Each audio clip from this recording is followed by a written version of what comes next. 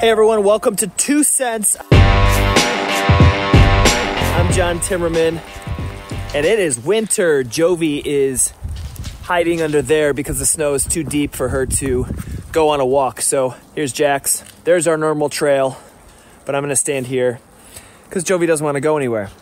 So it's been a while. Had a good Thanksgiving, took some time off from social media for the most part, but I'm back and I'm back to these episodes. So Good Monster's creating a large piece of content about B2B and B2C marketing in the new year in 2020 and some of the best practices for you guys out there who are business leaders to grow your companies. And I wanted to take the time in 2 Cents to talk about the two largest issues that B2B companies and then separately B2C companies have when creating their growth strategies. So with B2B companies, the biggest issue that we see from incoming clients and prospects is that they don't think marketing or brand building is going to be a good investment, when in reality, marketing is going to drive their sales team forward. It's going to make it easier for their sales team to sell, and it will stand alone as its own inbound revenue generation channel. Because when it comes down to it, even though it's business to business, it's still people doing business with people.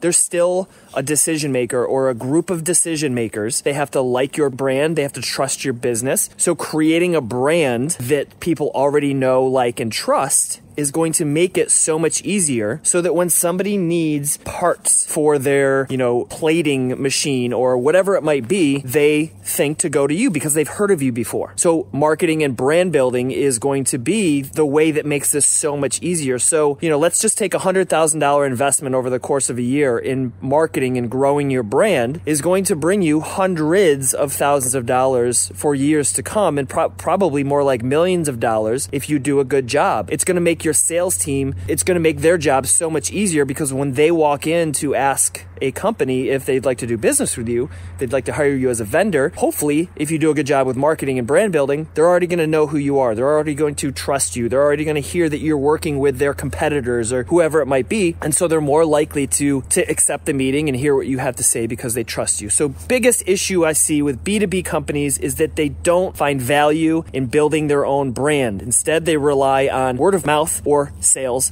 and that's it. So that's a big change that we're going to see and we need to see in 2020. For B2C companies, this one is sort of a blanket statement because there's lots of different types of B2C companies. There's e-commerce companies, there's retail companies, there's client services companies. But the biggest issue that I see with B2C companies investing in marketing is they focus on the sale. They focus on the immediate ROI and they look at the specific campaign. Like we just got done with Black Friday. So it was all about Black Friday sales and 40% off and buy one, get one and buy two, get one or whatever it might be. And they focus so much on these short-term campaigns, and that's usually the focus. The focus needs to be on storytelling and delivering actual value in the content to their potential customers. So B2C companies need to flip the script. Instead of thinking about the next sale, the next holiday, the next promotion, the next thing that's going to get people to pay attention from a numbers or a cost standpoint, they need to do a better job at thinking of the story first and the value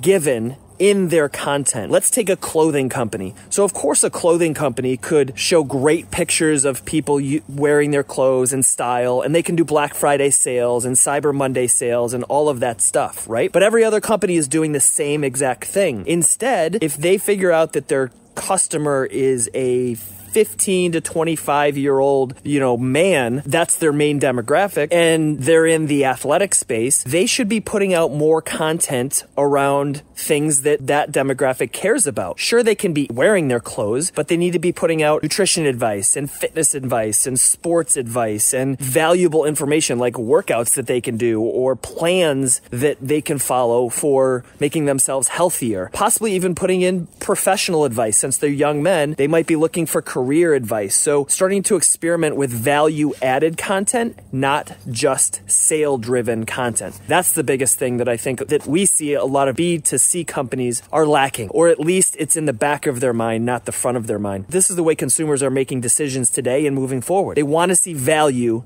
before they invest their time and trust a company, and it will build more loyalty, more word of mouth. The benefits are endless. So that's just my 2 cents. I'm going to get back to my walk and try to go find Jovi here. I hope all of you have a great day, and we'll see you tomorrow.